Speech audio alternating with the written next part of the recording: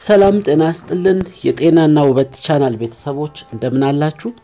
እንግዲህ ዛሬ የደም አይነትን በአመጋገብ ካነበብኩት ላጋራችሁ ብቅ ብያለሁ። እንግዲህ የደም አይነት በደም አይነት ምግብ መመገብ ኮንሴፕቱ ምንድነው? እያንዳንዱ ሰው በደሙ አይነት ቢመገብ የተሻለ ጤና የተሻለ የሰውነት ቅርጽ ይኖረዋል የሚል በዓለም አቀፍ ደረጃ የተጠና ጥናት ነው። የዚህ መጽሐፍ የእንግሊዘኛው መጽሐፍ ስም የመጽሐፉ ስም Eat Right for Your Type ሚል ነው። የተጻፈው በዶክተር ፒተር ጄ ዲ አዳሞ with ካትሪን ዊትኒ ሚል ነው። ይሄ መጽሐፍ እንግዲህ በአገራችን ደግሞ ተተርጉሞ ቀርቧል። ሁለቱን መጽሐፎች አይቻቸዋለሁ። ትርጉሙም ከሞላ ጎደል ጥሩ ነው። ተርጓሚው በእኛ ሀገር ደግሞ ዮናስ ተዛረ የሚባል ሰው ተርጉሞታል። ሁለቱን መጽሐፍ እንግዲህ ያየው አንብቤ በደንብ አጥንቻለሁ። ለራሴም ተጠቅሜበት አውቃለሁ። ስለዚህ አንዳንድ ነገሮች አጫውታቸዋለሁ። እሺ የደም አይነት እንግዲህ እንደምታውቁት ደማችን ደም ታይፕ ኦ የሚባል አለ፣ ኤ የሚባል አለ፣ ቢ የሚባል አለ፣ እንደዚሁም ኤቢ የሚባል አለ። የደም አይነቶች ናቸው እነዚህ። የደም በአራት ይከፈላል። ከነዚህ ውስጥ እንግዲህ የደም አይነት ኦ የአመጋገብ እቅድ ምን እንደሚመስል እናያለን። እንግዲህ የደም አይነት ኦ ስጋ በል የሚባል ነው። በአፈጣጠሩም የሰው ልጅ ሲፈጠር ጀምሮ የነበረ የደም አይነት እንደሆነና ሌሎቹ የደም አይነቶች በሂደት የሰው ልጅ አትክልት መብላት ሲጀምር የመሳሰለው በሂደት እየመጡ እንደሆነ መጽሐፉ ይገልጻል። የደም አይነት ኦ ስጋ በል ነው። መለያዎቹ ጠንካራ የምግብ ማንሸራሸሪያ አካላት አለው፣ ዳይጀሽን ሲስተም ማለት ነው። በጣም የዳበረ የተፈጥሮ በሽታ መከላከያ ስርዓት ይዟል የሚል ነው ጠቅላላው። ኢሚዩኒቲ ሲስተሙ በሽታ የመከላከል አቅሙ በጣም የዳበረ ነው በተፈጥሮ። የአዲስ አየር ጠባይ የመለማመድ ችግር አለበት። ልዩ የአመጋገብ ዘዴ ያለ መቀበል ችግር አለበት በተፈጥሮ። ውጥረትን ለመመከት ከሌሎች የደም አይነቶች የበለጠ አካላዊ ቅልጥፍናና በብቃት መልስ መስጠት ይችላል። በጠቅላላው ሲገለጽ ሸንቃጣና ጉልበተኛ ለመሆን የደም አይነት ኦ ያላቸው ሰዎች ቀልጣፋና ፈጣን የሜታቦሊዝም ያስፈልጋቸዋል ይላል። ውድ ተመልካቾች ሜታቦሊዝም ማለት የእንግሊዘኛ ቃል ሲሆን አንድ ምግብ ከበላን በኋላ በሰውነታችን ያን ምግብ ፈጭቶ ወደ ኢነርጂ የሚቀይርበት ፕሮሰስ ነው ሜታቦሊዝም ይባላል። የአንድ ምግብን በደንብ ፈጭቶ ሰውነታችን መጠቀም ካልቻለ ሰውነታችን ምን ያደርገዋል ማለት ነው? ፋት ያደርገውና ወደ ሰውነት ማከማቻ ስቶር ውስጥ ያስገባው ይችላል። ይሄ ተፈጥሮ የሜታቦሊዝም ሬት ከሰው ሰው ይለያያል። አንዳንድ ሰው በደንብ የበላው ምግብ ፍጭት አድርጎ ሰውነቱ ወደ ተለያየ ኃይል ቀይሮ ሰውየው ላይ ምንም አይነት ትርፍ ሳይከማች ይበርን ያደርገዋል። ያንዳንድ ሰው ደግሞ ሜታቦሊዝም ሬት ይለያያል። ራሱ ደግሞ ሜታቦሊዝም ሬትን ተጽዕኖ የሚያደርግ በተለያዩ መልኩ ሜታቦሊዝም ሬት ራሱ ተጽዕኖ ይደርስበታል። ይሄን ወደፊት እናያለን። አሁን የደም አይነት ኦ አመጋገብ ዘዴ ላይ ነን። ውፍረትን ለመቀነስ ምን ማድረግ አለብን? በተጨማሪ ጠቃሚ ነገሮችን እንዴት ነው የምንወስደው? በደም ታይፕ ስንመገብ እንደዚሁም ውጥረት ደግሞ ስትረስ ማለት ነው እሱን እንዴት እንደምንቋቋም እናያለን። አንደኛ የደም አይነት ኦ አመጋገብ ዘዴ። የደም አይነት ኦ ባለቤት የዳበረ እንደነገርኳችሁ አካል እንዲኖረው ምን ማድረግ አለበት? የእንስሳት ፕሮቲን በመመገብ ከባድ የአካል እንቅስቃሴ ማድረግ ይኖርበታል ማለት ነው። አንደኛ ፕሮቲን ነው የሚመገበው የእንስሳት ውጤት ማለት ነው፣ አትክልት ያልሆነ ማለት ነው። ሁለተኛ ደግሞ ከባድ የሆነ ስፖርት እንቅስቃሴ ከበድ ያለ እንደ ሩጫ የመሳሰለው ማለት ነው። የምግብ ማንሸራሸሪያ አባላት አካላቱ በውስጣቸው የጥንት የመጀመሪያውን ዘመን ትዝታዎች ተሸክመዋል። የአዳኝ ሰብሳቢ አዳኝ በነበረበት ጊዜ የሰው ልጅ ሲፈጠር የነበረ የደም ታይፕ ነው። ስለዚህ የሰው ልጅ ደግሞ በጥንት ጊዜ እያደነ ይበላ ነበር፣ ስጋ ነበር የሚበላው። የአዳኝ ሰብሳቢ ከፍተኛ ፕሮቲን ያላቸው ምግቦች የአመጋገብ ስርዓትና ከባድ የአካል እንቅስቃሴ የማከናወን ጥያቄ በደም ውስጥ አለ ነው የሚለው። ይሄን ማድረግ ይኖርበታል ማለት ነው።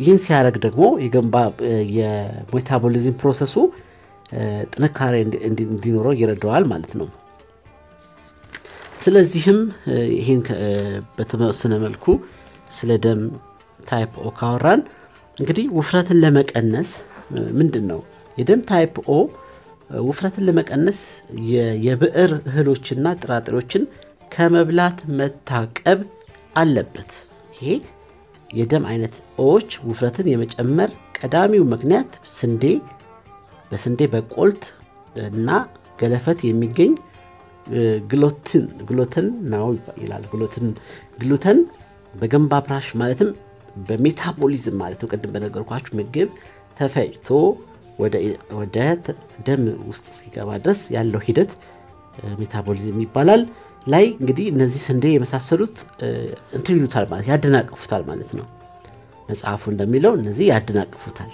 በግሉት ስለዚህ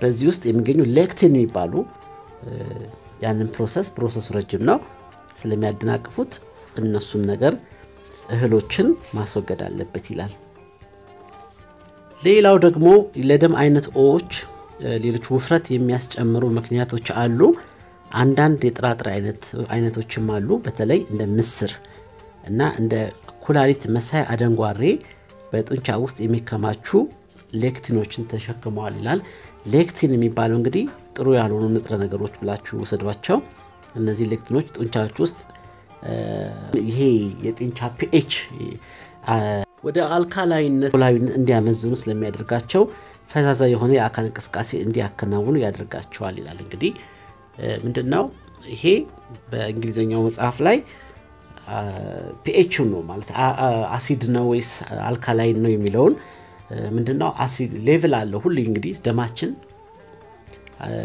የአሲድ መጠን አለው ስለዚህ እነዛን ተሸክመዋል ይላል እነዚህ ሌክቲኖች ጡንቻዎችን ወደ አልካላይነት እንዲያመዝኑ ስለሚያደርጋቸው ፈዛዛ የሆነ የአካል እንቅስቃሴ እንዲያከናውኑ ያደርጋቸዋል የደም አይነት ኦዎች ጡንቻዎቻቸው በአሲዳዊ የገንባ ፍራሽ ቅንባሮ በነገራችን ላይ ገንባ ፍራሽ ቅንባሮ ማለት ሜታቦሊዝም ነው በአማርኛ ሲተረጎም የአማርኛው መጽሐፍ ላይ እንዳየሁት ቅንባሮ ሁኔታ ውስጥ የሚሆንበት ጊዜ ሸንቀጥ ያለ ቁመናና ጉልበት ይኖራቸዋል ይሄ ላስረዳችሁ ወደ ተመልካቾቼ ምንድነው የደም ታይፕ ኦዎች ስላነበብኩት ነው ይሄንን በደንብ ስላነበብኩት ነው ኦዎች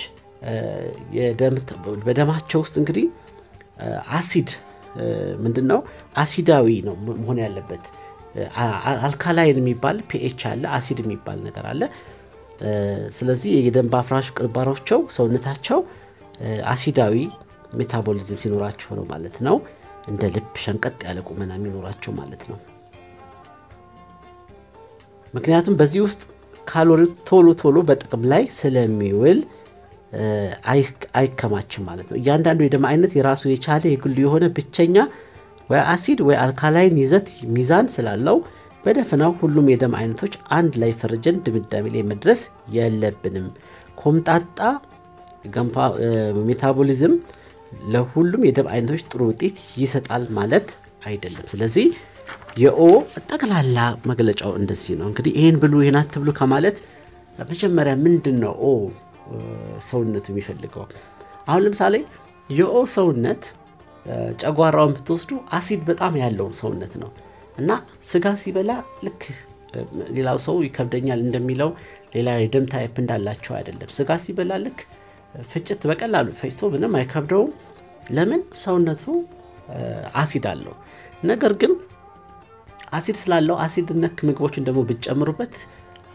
ጨጓራችሁ ያቃጥላችሁ ይችላል ማለት ነው ገባችሁ አይደለ ስለዚህ ከዚህ ተንተርሰን ነው ሰውነታችን ምን አይነት ነው የሚለውን ከተረዳም በኋላ ነው እንግዲህ ወደ ምግቦቹ ዝርዝር የምንሄደው ማለት ነው ሌላው ሶስተኛው ለደም አይነት ኦዎች ውፍረት የመጨመር ምክንያት ምንድነው ሲባል እንግዲህ ከታይሮይድ እጢዎች ከሚመነጩ ሆርሞኖች መጠን ጋር የተያዘም ነገር አለ ታይሮይድ በደም አይነት ኦዎች የታይሮይድ ሆርሞን ዝቅተኛ የሆርሞን ፍሰት ሁኔታ ይታያል ይላል እንግዲህ ታይሮይዳችን ደግሞ ደከም ያለ ነው ኦዎች ማለት ነው የሚከተለው ስለዚህ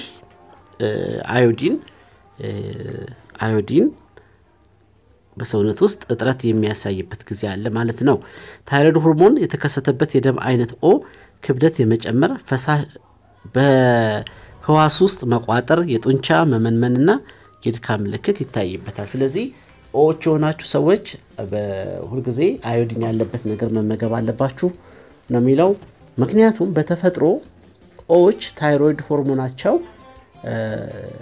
እንግዲህ ለሜታቦሊዝም ፕሮሰስ ወሳኝ የሆነ ነው ታይሮይድ ሆርሞን ደከም ያለ ነው ስለዚህ አዮዲን ያለበት ነገር ማትመገቡ ከሆነ ክብደት የመጨመር ነገር ያመጣል ማለት ነው ይሄ ማለት ጫው አዮዲን ያለበት ጫው መመገብ አለብን ማለት ነው በስተመጨረሻ ከጠቅላላ መግለጫው ላይ የደም አይነት ኦ ቀይ ስጋ ብቻ መርጦ በመመገብ በአወሳሰዱ መጠን ላይ በመጠንቀቅ ውፍረትን መቀነስ ይቻላል በተጨማሪም የደም አይነት ኦዎች የሚጠቀምባቸው ወይም የሚጎዳቸውን የምግብ አይነት ለማወቅ ይኖርባቸዋል እሱንም እንግዲህ በፓርት 2 ላይ አቀርብላችኋለሁ ማለት ነው የምግብ ዝርዝሮቹን በቀጣይ አቀርብላችኋለሁ እንግዲህ ከኦ ጀመርን እንጂ ኤንም ቢንም ኤቢንም እንዳሳለን የጤናና ውበት ቻናሎች እንዳያሰለቻችሁ ስለ ደም አይነት ኦ የተወሰነ ነገር ብያችኋለሁ ስለ ደም ታይፕ አመጋገብ እንግዲህ የተጻፉ መጽሐፍቶችን እየቃኘን እንገኛለን